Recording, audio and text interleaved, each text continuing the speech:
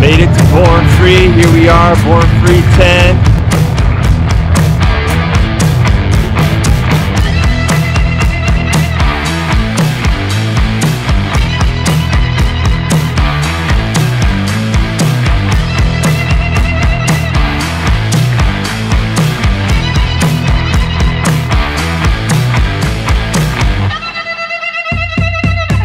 Hey, what's up guys? Matt Laidlaw here. Thanks for checking out my day at Born Free 10. I love this show. I go every year. So I met a bunch of my friends and coworkers at the Broken Yoke on Chapman in the city of Orange. And that kind of gives you a direct route to Irvine Lake to get to the show. So stopped off here at the Broken Yoke and met up with a bunch of my friends here.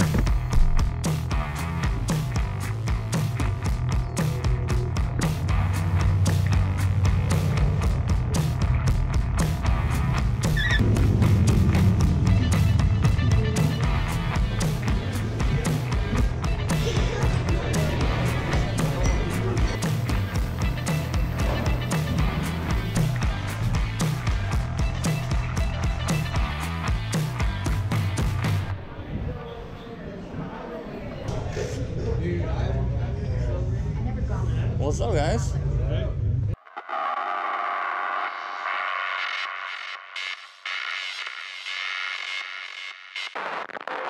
So after we were done eating at the Broken Yoke, we headed east on Chapman, all the way east down Chapman, and then that crosses over the 241 here, and Chapman turns into East Santiago Canyon Road. Over the 241, you take this East Santiago Canyon Road, you take it in, and you get to Irvine Lake. Oh, they even have a little Born Free marker on the map right there. That's convenient.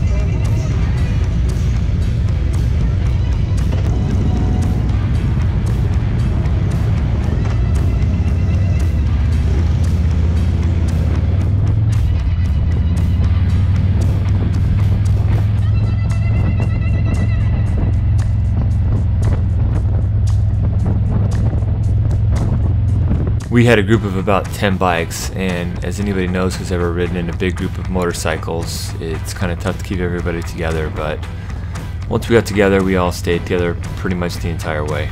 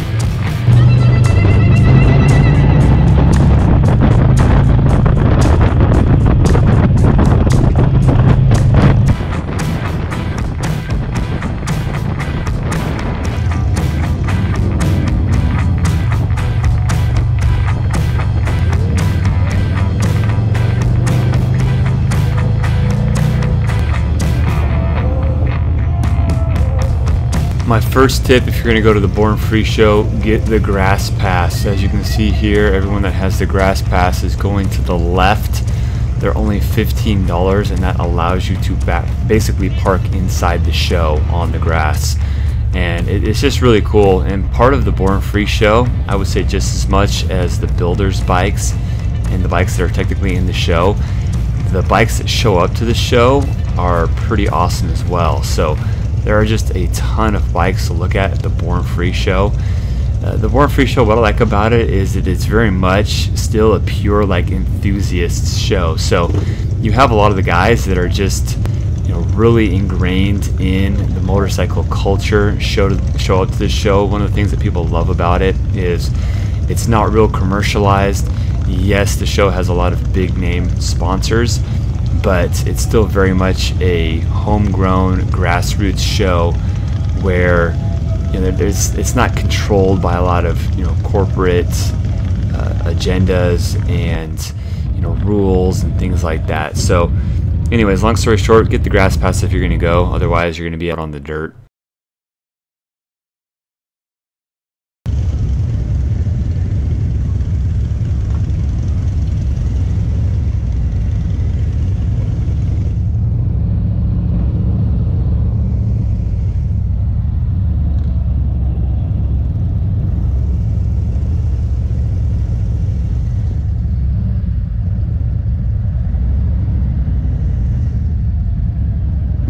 You know, since I started doing the whole YouTube thing, I've gotten a lot of comments over the years, mostly on my videos in the comment section, of people just really wanting to know why people buy Harley-Davidsons.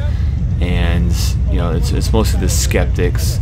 And I usually try to tell people, and there's a lot beyond the stat sheet that you get in a Harley-Davidson. There's a lot beyond just the machine that you get. You're becoming part of a culture. And, you know, it sounds cheesy, and I feel kind of cheesy saying it, but, you know, events like this and just becoming, you know, part of the atmosphere here at this show, and you really can't do that on any other bike. I mean, a show like this and just, you know, an awesome rally like this, there's really only one bike that can really generate this type of event. And don't get me wrong, there's plenty of other motorcycles at the Born Free show, but, you know, everything really comes together because of Harley-Davidson. The majority of all the bikes that are at the show, you know, I'd say probably 90% or more are all Harley-Davidsons. So when I have the opportunity to kind of illustrate that point, I take it. So this is definitely one of those moments where it's like, yeah, this is only possible because of Harley-Davidson.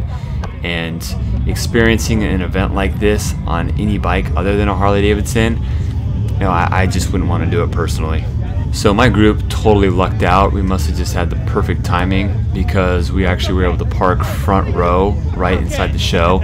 I guess the row to our right filled up, and so we were the first bikes in the new row, and we were parked right next to the main vein to get in and out of the show.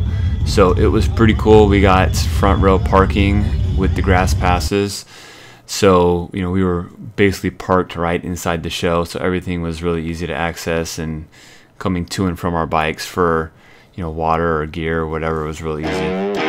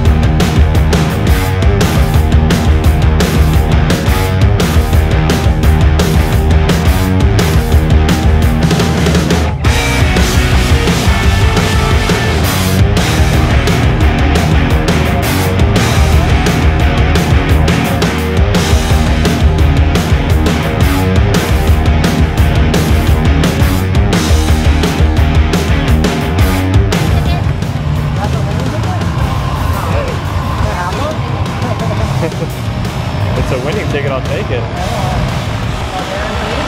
Did you get it flat? What happened? Dude, I'm riding next to him, and I'm seeing it running wobbling, and like the bead is off.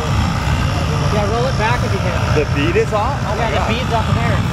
Hey, help push it back. Neutral? Dude, on the road repairs. Keep going a little bit. Whose air pump is that? Right there. Brian. Hey. This is how I work on my day off, man. Dude, Jamie, always working. always saving somebody's bike. Hey. It's been pretty high pressure. Hey. Maybe. Throw some beer on the beach to lubricate it. No days off. Every year at Born Free, they have a Dyna/FXR show. This is the southeast corner of the show. Right when you drive in, it's to the left.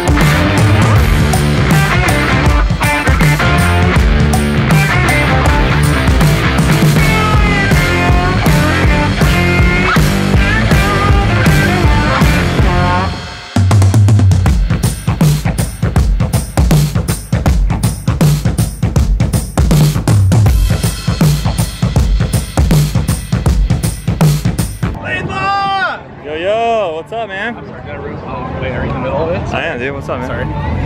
Yes, we have not met, but I watch your videos all the time. I live in Japan. So I'm a cool. fan. I'm watching it. I love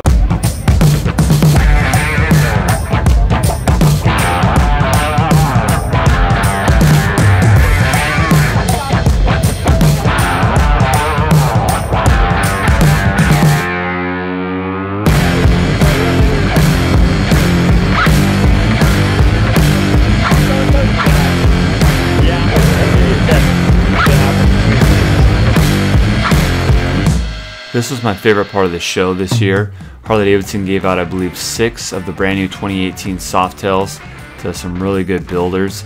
And these builders made some real cool, unique creations here. This first one is San Diego Customs. They put together like an adventure style motorcycle here. And I mean, as you can see, they modified the whole thing. Most of the guys picked Fat Bobs. I think there's a few breakouts in here as well. I watched the video where the builder was talking about what bike he started with, and he said a sport touring bike. So I'm assuming maybe a Sport Glide. I don't know what this started off as. It looks like maybe a Fat Bob too. So, although he said he didn't take the Fat Bob, so I really don't even know what this bike started off as.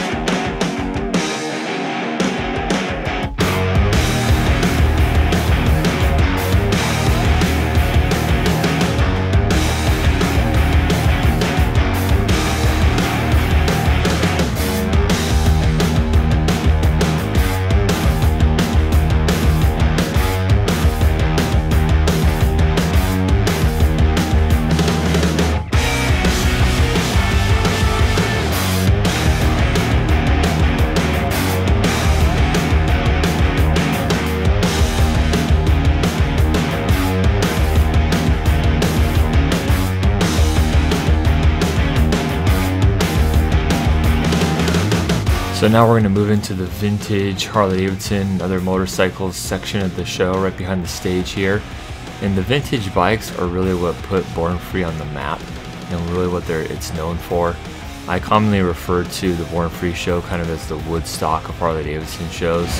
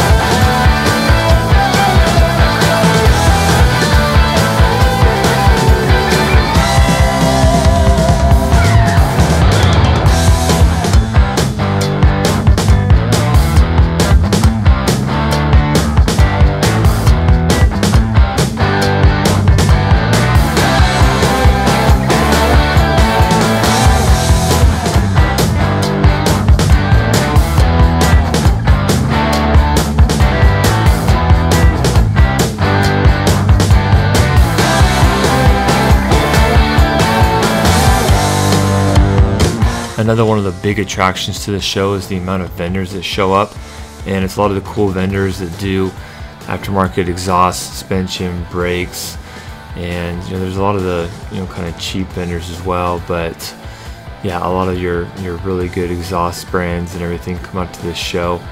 So yeah, you got a lot of the high-end guys that are the big boys in the aftermarket world for Harley-Davidson and Indian motorcycles, and any other American cruiser.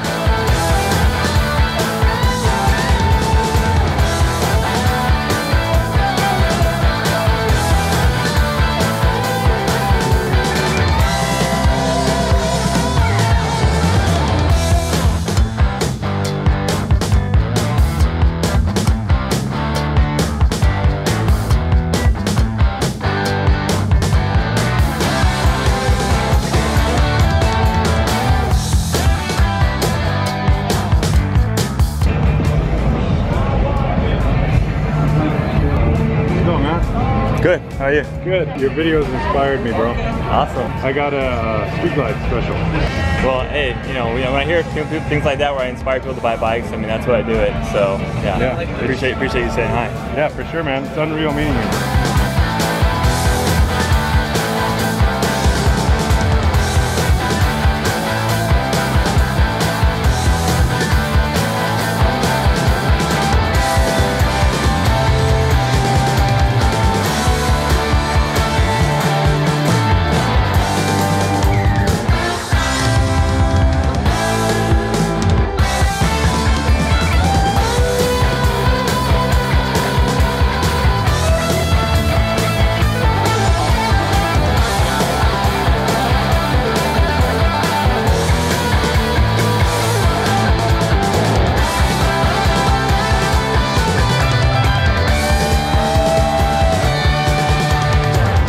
This is kind of a cool aspect of the show as well. At least the last few years, Vans comes out and puts up their half pipe, and they have a bunch of like legendary skaters come out here and put on a show for us.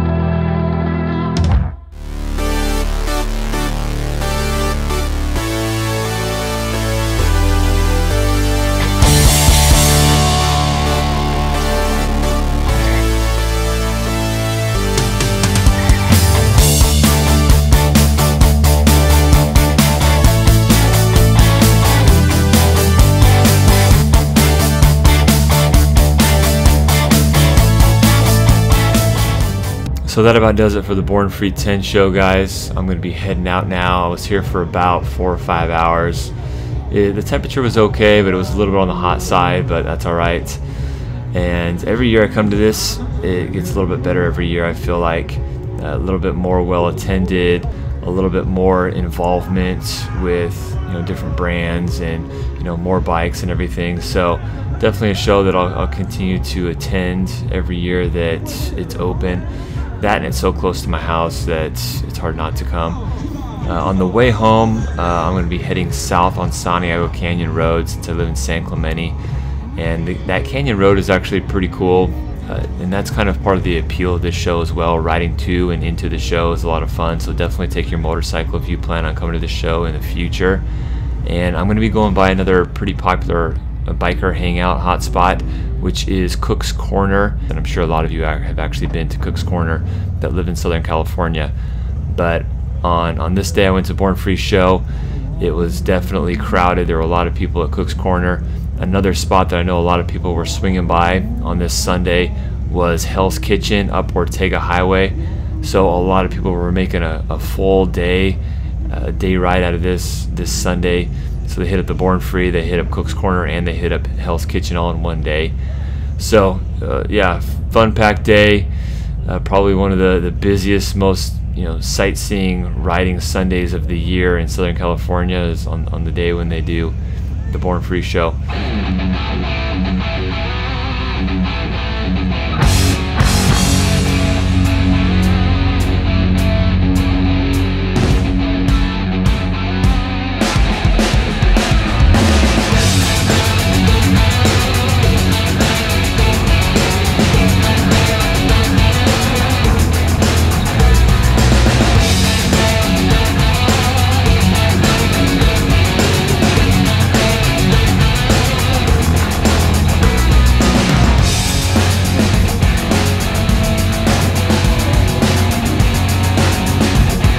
As you can see, Cook's Corner was completely packed, just a bunch of overflow bikes coming and going to the Born Free 10 show.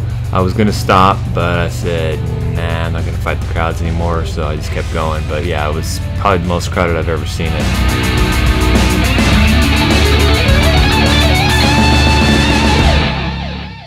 So that's it for my Born Free 10 2018 video, guys. I appreciate you watching. If you haven't already, feel free to subscribe to my channel. I do a ton of Harley-Davidson motorcycle content, so if you have a bike or are thinking about getting a bike, be sure to subscribe to my channel. I do a lot of informational videos teaching people about Harley-Davidsons and the products and different bikes and helping people find the bike that's best for them. If you liked the video, give me a thumbs up, leave me a comment below. Let me know what you liked about this video, and let me know what you didn't like about this video, and let me know in the comments below what types of videos you'd like to see in the future. And if you're looking for a Harley-Davidson in the Southern California area, hit me up. Thanks, guys. Bye.